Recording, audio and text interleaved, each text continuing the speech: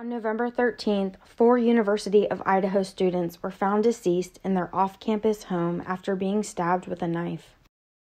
Hello friends, welcome back to my channel. In this video, we're going to be talking about an article in Idaho Tribune where a local taxi driver is speaking about the area that the 4 University of Idaho students lived in. In this article, they also share this tweet from the Idaho Tribune with a video attached, so I'm going to play that for you now.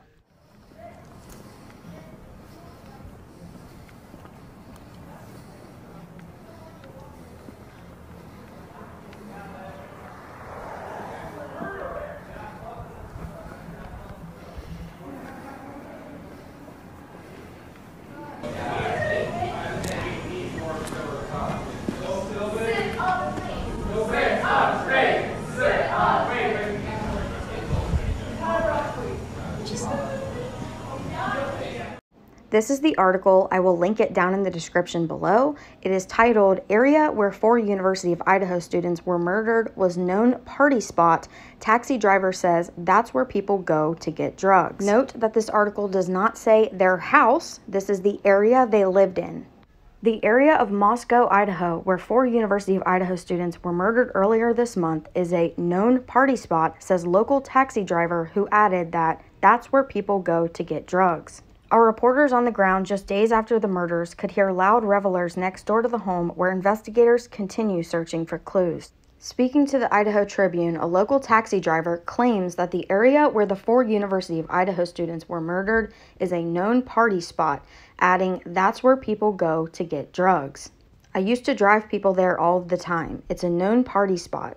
Everyone knows that area is where people go to get drugs." Jeremy Reagan, a law student who lives near the home where the murders took place, told Fox News that the victims would often have gatherings and added that people went in and out of the house frequently. "Parties were kind of loud," says Reagan. "Take my dog in and out to go to the bathroom. I would see people in the windows almost every night, probably 4 or 5 nights a week. It was kind of a party house, but then again, this whole neighborhood is a party neighborhood." This could make forensic detectives' jobs more difficult as there could be dozens, possibly hundreds, of samples of DNA left over from previous gatherings.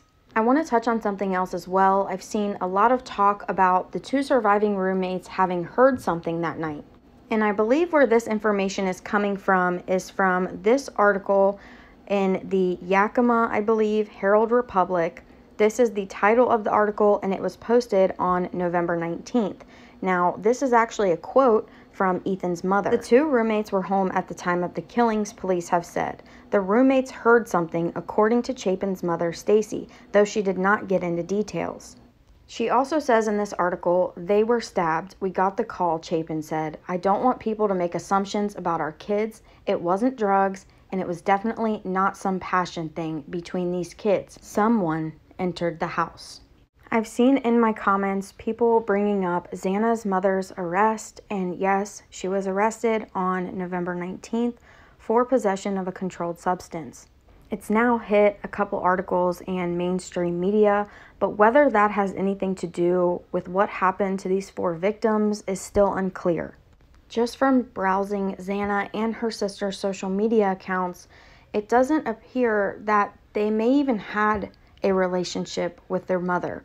There are pictures of them with their father, but I haven't seen any with their mother, especially on important days such as her graduation.